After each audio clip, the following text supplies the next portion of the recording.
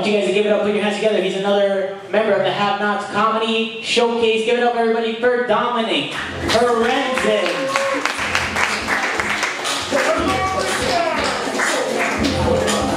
Give it up for Raul Salad Bar. Raul Salad Bar. Give it up. Perfect, y'all. Who doesn't love perfect jokes? He's got them all. How's everybody doing tonight? Good? Appreciate you guys coming out. That's pretty cool. Supporting live comedy, you know, our local comedians. That's pretty cool. Thank you for bringing Starbucks. Awesome. There's a bunch of pics over there. Our mojitos is late, so. It's alright. Well, actually, today I got my newest issue of Muscle and Fitness. Yeah. It's true. I have a 3-year subscription. That's not the joke, John. Well, you know, I don't know. I guess I overestimated my commitment to muscle and to fitness. I should have, you know, subscribed to like something like Taco Bell Aficionado to see what the gordita of the month is. That would have been more my style. But have you ever seen those exercise magazines, those muscle magazines? They always say the same crap on the front.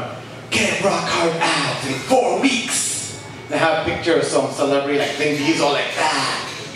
And I'm like, I want to look like that. And then, you know, I'm all excited, like they're gonna have some magic formula for me. Like, have a banana and do a cartwheel. But then I turn the page and they're like, do sit-ups and crunches. Like, I don't think so. I'm gonna get a 6-pack the old-fashioned way at Publix and all 7. It's more my style. Thank you, Rob. Man. But have you ever seen that magazine, like those muscle, have you seen the Muscle and Fitness? I recommend it. It's like 6 pages of articles and like 95 of advertising. They try to sell you like powders and pills and the newest diet pill. And you know, and every diet pill commercial is the same thing. They're like, lose 40 pounds in 3.5 minutes. And they have this guy with like the big jeans, he's standing like this. And I'm not sure if that guy lost 40 pounds or he's just really bad at judging his pant size. So, and they always have like some guy in a lab coat, you know, trying to like buy this thermofuel, sounding all scientific, trying to see what fool's gonna buy it. So I bought it, and if you're ever taking a diet pill, I went home and took it. And as soon as you take it, you start shaking. I'm like, oh my God, I must be losing weight because I feel like a crackhead. That's what losing weight feels like. So I decided to look at the instructions. And the instructions say, take the pill and use it along with a healthy diet and exercise. Fuck that, why would I get a pill if I would do, you know, healthy diet and exercise? That's what I'm trying to avoid. That's why I bought this diet pill. You know, and if you really think about it, you could really put anything in a healthy diet and exercise, and it'll pretty much work. Like you do, here's my new diet. It's a healthy diet, exercise, and sprinkles. It'll work. Or a healthy diet, exercise, and Patron. That'll work as well. And you might not get a 6-pack, but at the end of the day, you're not gonna give a shit. Because it's Patron, you don't give a shit. You've been drinking Patron all day. Like I like to do. Woo! My drinkers, anybody drinking? Yeah, come on, drinking is apple. It's one of my favorite hobbies. I love to drink, but one of my fears of drinking all the time is that people are going to label me an alcoholic, which I don't want.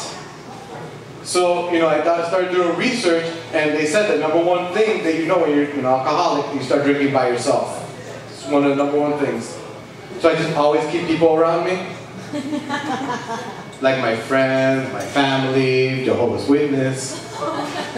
When they come knocking on my door, they're like, we'd like to tell you about our Lord. Come on in.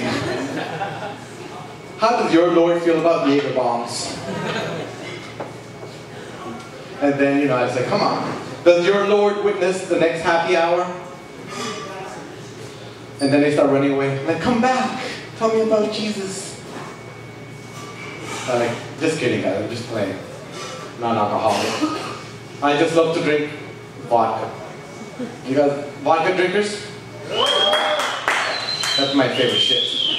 Because vodka is magical. It can turn every shitty drink into amazing. Like, for example, tomato juice. Tastes like a little bit like ketchup. You put a little bit of vodka in that shit. That's the breakfast of champions. Hand me a celery stick. Let's get the party started. Or you can do, you know, like Red Bull. If you ever drink Red Bull, you know, it tastes a little bit like Robitussin.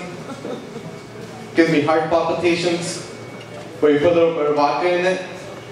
Let's go to South Beach, play some techno, get those fists pumping. Yes, it's magical.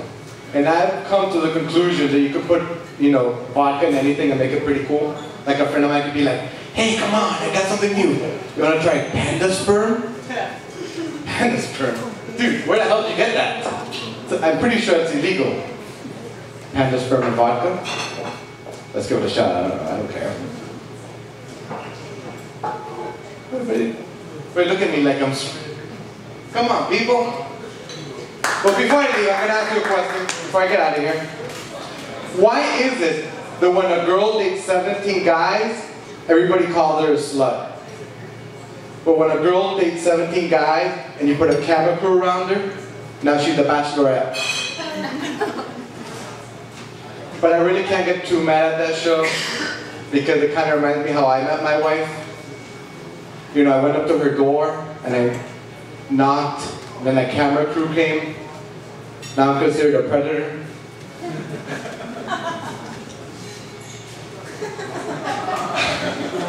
I'll wait. I'll take any laughter I can get. But you know, eventually we worked it out, or as they call it, a plea bargain. Alright guys, I'll leave you with the uncomfortable sexual harassment joke. Guys, Dominic Perenzin. Give it up everybody for Dominic Perenzin.